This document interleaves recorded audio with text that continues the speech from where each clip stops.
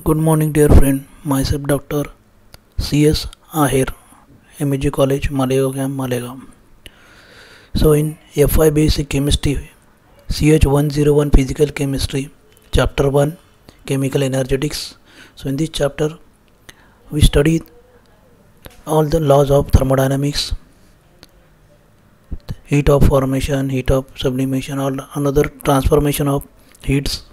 So today's lecture we consider some problem based on first chapters. So see the first problem. Enthalpy of formation of carbon dioxide and water, gas state, liquid state under standard conditions are given. So these are the values of enthalpy of formation of carbon dioxide, enthalpy of formation of liquid water. If the standard enthalpy of combustion of acetaldehyde is given, that value is also given in kilojoule per mole, and they ask to find out the enthalpy of formation of acetaldehyde. So find its enthalpy of formation. So read the problem carefully. So what is the given data? So in given data they give heat of or enthalpy of formation of carbon dioxide, water molecule, and combustion of acetaldehyde. So we write this reaction: oxide formation of carbon dioxide, carbon, oxygen combine to form carbon dioxide, hydrogen, oxygen gas combine to form liquid water. So these energies are negative. Heat of formation is negative. This acetaldehyde undergo oxidation, burning in presence of oxygen to form carbon dioxide, water molecule. That energy also given in kilojoule. Heat of combustion of acetaldehyde. So in this problem we consider this heat of formation values for the reaction, that is formation of acetaldehyde. Carbon combined with hydrogen plus oxygen to form acetaldehyde, but these all starting material are present in elemental state, so its heat of formation according to the law we consider it as a 0. So this reaction is not useful to calculate heat of formation of acetaldehyde, and thus we consider the C, third reaction, combustion of acetaldehyde, for calculation of heat of formation of acetaldehyde. C. Let's consider this heat of formation of acetaldehyde is X kilojoule, or regular equation. So this heat of reaction standard, this 0 indicates standard. Enthalpy of standard reaction is equal to summation of enthalpies of product at standard condition minus summation of enthalpies of reactant at standard condition. So by applying this equation or this formula for this C reaction, so we get this C. In this C reaction, this carbon dioxide, water molecules are the products. So 2 mole of carbon dioxide, so multiply that heat by 2. 2 mole of water molecules, so multiply heat of formation water by 2. In this second summation, that is reactant, what is present? This acetaldehyde. So heat of formation of acetaldehyde, heat of formation of water, oxygen, multiplying factor, this is 1 mole, so we multiply, or we don't show this 1, multiply by 1.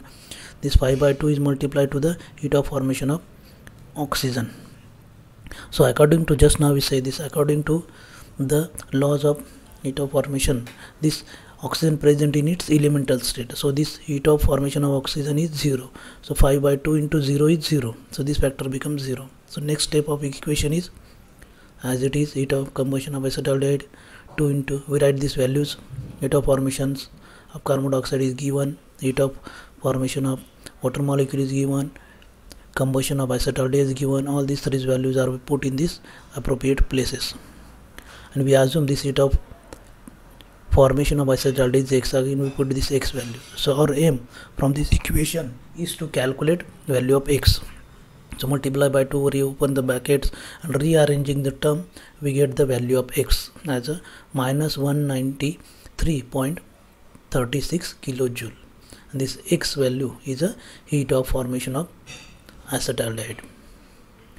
This is the heat of formation of acetaldehyde, and hence in this problem we solve this problem to calculate enthalpy of formation of acetaldehyde. So this is our first problem. So similar type of problem is asked in examination. So reaction is changes, values are changes, but formula remains same. Like using this formula we calculate this heat of formation of any substances.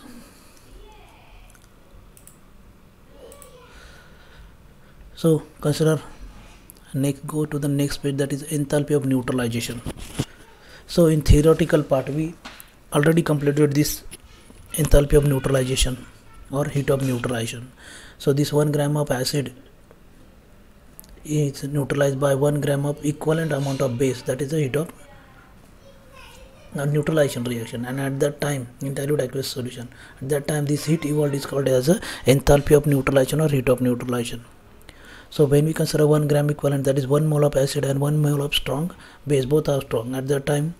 For example, this reaction NaOH combined with HCl in aqueous medium to form salt and water, this heat of reaction is minus 57.1 kilojoule. In some book they write minus 57.3, so doesn't matter.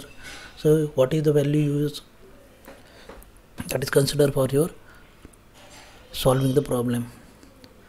So this is the theoretical part. So all strong acid combined with strong base, so same amount of heat is released. So we complete this part in theoretical lecture. So this is the neutralization reaction. So when one of the acid or base is weak, for example this acetic acid is weak, at that time this acid produced by acetic acid, that much acid is neutralized by strong base. So this value of neutralization as compared to strong acid, strong base, this value of neutralization of weak acid is somewhat less than this standard value. So based on this theoretical part, we consider second problem. Determine the amount of heat released when 0.75 moles of nitric acid neutralized by 0.75 moles of NaOH base. So in this case both acid and base are strong. Instead of 1 mole they gives 0.75 mole, both acid and base present in same molar quantity. So see how we solve this problem here. So we write the reaction, acid combined with base to form salt and water, and we know this 1 mole of nitric acid combined with 1 mole of NaOH, at that time that heat is release heat is constant, but in this case instead of 1 mole they gives only 0.75 mole, less than 1 mole, and thus this neutralization takes place only at this molar quantity. So we multiply this heat release by that molar quantity of acid and base, and with this values comes out to be 42.8 kilojoule, which is less than 57.1. Why? Because this we reduce the amount of acid as well as base, and thus this heat release is also less. See second problem B. 0.75 mole of acid is neutralized by 0.5 moles of KOH. HCl is neutralized by 0.5 mole of KOH. So in this case these molar quantities are different. Acid and base both are strong. So how we solve?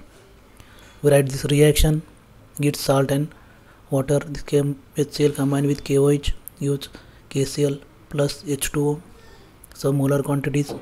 In this reaction this only 0.5 moles of iron undergo neutralization, and this excess amount of 0.25 moles of acid is unreacted or unneutralized. So this OH combined with H plus, this OH quantity is limited, that much amount of OH is combined with H plus, remaining H plus is unreacted or unneutralized.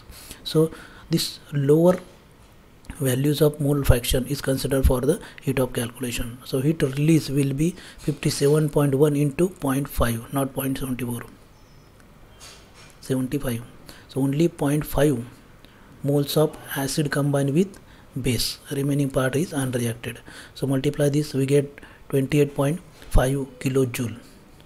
So this much amount of heat is released when this proportion of acid combined with base. See the third problem. So instead of molar quantity they gives volume, moles. So 200 ml of 0.2 molar sulfuric acid, again strong acid, is mixed with 300 ml of 0.1 mole of NaOH, again strong base, in solution. So calculate the rise in temperature. So in theoretical part we don't consider this rise in temperature. So this problem we consider for problem solving also theoretical or formula to calculate rise in temperature. So see how we calculate this rise in temperature. So there is no direct calculation of rise in temperature.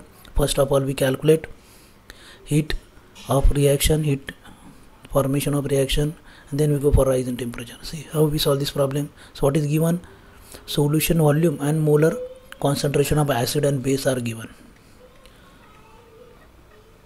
See solution for part C. So the reaction is sulfuric acid combined with NaOH to form salt and water. So in this case, this sulfuric acid is a dibasic acid. One acid molecule produces 2 H plus ion. So for combination of one acid, we required 2 moles of base. So this one acid combined with 2 moles of base. So this is the actual balanced chemical reaction to produce sodium sulfate and 2 moles of water molecule. So what is given? For acid 200 ml of 0.2 molar sulfuric acid. So we convert this molar quantity into number of moles. So 200 into 0.2. But in this case, this acid produced 2 H plus ion. So multiply this by 2. 2 moles of H plus ion into 200 ml into 0.2 molar quantity divided by 1000. So we go it for this 1000 is for molar quantity for 1 liter. So we get calculation as 0.808 moles of H plus ion. Similar for base, 300 ml of 0.1 norm molar NaOH. So NaOH produce only 1 OH minus ion. 300 into 0.1 divided by 1000 for 1 liter, we get values is 0.03 moles of OH minus. So now this problem become similar to that of problem B. Moles of acid and moles of base is given in different quantity. So we know this only limited amount of OH minus is present. So that much amount of base is neutralized by acid. This excess acid remains unreacted. So we write this here. The excess amount of acid is not takes place in neutralization. So this whatever be the heat produced by this, so in this solution it depends upon 0.03 moles of OH minus ion. So this is the combination of H plus with OH minus.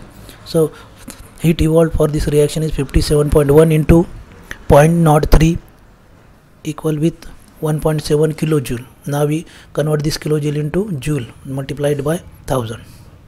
See now this theoretical part, important part which do not consider in theory lecture. To calculate the rise in temperature, use the relation. So this is the relation: mass of solution, mass of any acid or combination of acid and base into specific heat into rise in temperature is equal with heat evolved. So whatever be the heat evolved is distributed, this heat evolved is distributed for mass of solution, specific heat of that solution, and rise in temperature. So in our problem, see, they ask rise in temperature. So we write this formula for rise in temperature. So rise in temperature remain in this side. These two factor, that is mass and specific heat, is shifted to in direction. So heat evolved upon mass into specific heat. So this is our formula for calculating rise in temperature when this much combination of acid and base combine. So what is the heat produced, or that heat produced used for rise in temperature. So for that what we required? Specific heat. So in this case the specific heat of water is 4.18 joule. When we consider this specific heat in joule, so we consider this heat evolved is also in joule quantity, similar quantity. These units are same. What is the mass? So in this case this mass means volume. This volume are given: 200 ml of acid, 300 ml of base is given. So total 500 ml of solutions are present. We assume this density of solution is 1. So this mass of that solution, total solution, is 500 gram. So write this 500, specific heat 4.9. This heat evolved is in joule quantity. So calculate this. So see it, friends. FIBC you use calculator. Calculator is allowed. So we solve this problem on calculator. So final answer is 0.8. So what is this 0.8? This 0.8 is rise in temperature. So unit is degree. 0.8 degree of temperature is rise by this neutralization reaction by using this heat evolved. So this is our second problem. So in this problem we study new concept, that is to calculate rise in temperature by using this neutralization reaction or heat evolved by the reaction. we go for the next step. So in theory we consider this all kinds of heat of reaction, that is enthalpy of reaction, heat of solution. So this part we completed in theory. Differential heat of reaction, heat of hydration, we get this is the example for hydration reaction, heat of fusion, solid to liquid, heat of vaporization, liquid is converted into gaseous form, heat change of for that transformation, heat of sublimation, this solid is converted into directly in gaseous state. At that time this heat change is called as the heat of sublimation. Then the last part is bond energy or bond enthalpy. So this is also we completed in theoretical part. So what is bond energy? This amount of heat release when 1 mole of bond are formed from its isolated gas, or reverse way, this amount of energy required to break that bond into its gaseous atom. Both this heat is same in formation, this heat is evolved in broke that bond, we supplied heat. This heat required means heat supplied, this heat release. Amount is same, the sign is only change. So the atomic molecule, polyatomic molecule, we consider this average bond energy of these 4 bonds. So what is the formula? This heat of reaction to be calculated by using the bond energy data. So formula is delta H of reaction is equal to summation of bond energy of reactant minus summation of bond energy of product. So see, carefully see the difference. In this case, this summation of bond energy of reactant is first, and then minus summation of bond energy of product are given. So consider one problem. Similar problem we consider for the theory lecture. Problem: calculate the enthalpy change for this reaction. This hydrogen gas combined with bromine gas to form 2 molecules of HBr gas. So for given that the bond energy of hydrogen, bond energy of this hydrogen molecule, that is HH bond, HBr bond, BRBr bond, HBr bonds are given here, respective energies in kilojoule per mole. So what is our formula? Heat of reaction is equal to summation of bond energy of reactant minus summation of bond energy of products. So this hydrogen, bromine are the reactants, these are the 2 reactants. So both are present in 1 mole. So we write this energy of bond energy of hydrogen molecule 435, bond energy of BRBr molecule, that is BRBr bond, that is 192, minus, see, this HBr present in 2 moles. So whatever the energy of bond energy, that is multiplied by 2. So 2 into bond energy of HBr bond is 364. So multiplied by, open the bracket, solve this example, we get this delta H of reaction is minus 101 kilojoule. So this is the energy change for the reaction given in this reaction, that is delta H of reaction is minus 101 kilojoule. So in this lecture we completed this much problems. So we have a lot of problem based on these formulas. So go through the Manali publication book, solve the problem and write it in your notebook. That is very important. You should write this problem in your notebook. Solve problem or you solve by you problem, all problems are noted in your notebook. Then and then you go for the exam preparation. Thank you.